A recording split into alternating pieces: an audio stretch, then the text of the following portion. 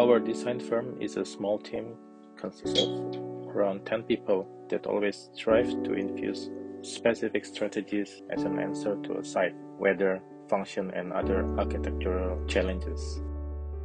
Today I will discuss about our residential project called Buildit House in Padang, west of Sumatra, Indonesia for Let's Buildit Home videos. Our client is a nice young couple who has a very close relationship with their young kids. They like to stay and play with their kids at home, so it's very important for us to create a warm and homey space for them. A space that they are familiar with and feel secure, yet offer a new, healthier lifestyle. The major earthquake which often happen in this area also become a consideration to dictate the design strategy.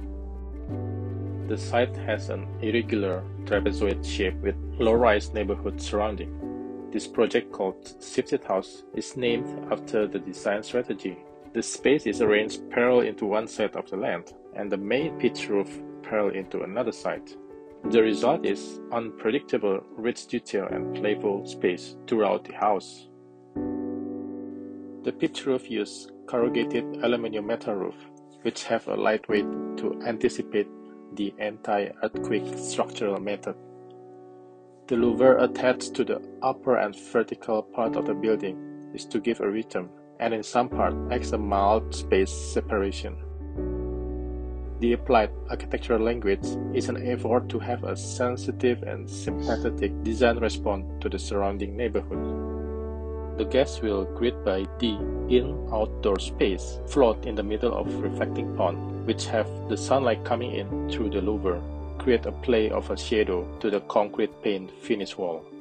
From there, people will lead by the pathway, side by side with the pond, to the separate living pavilion.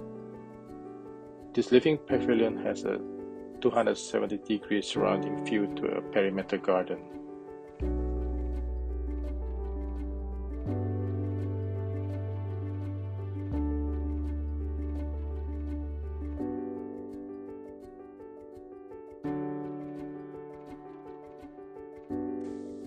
The other semi-public room and bedrooms is arranged in another side facing a perimeter garden as well, creating the private zone area to the residents.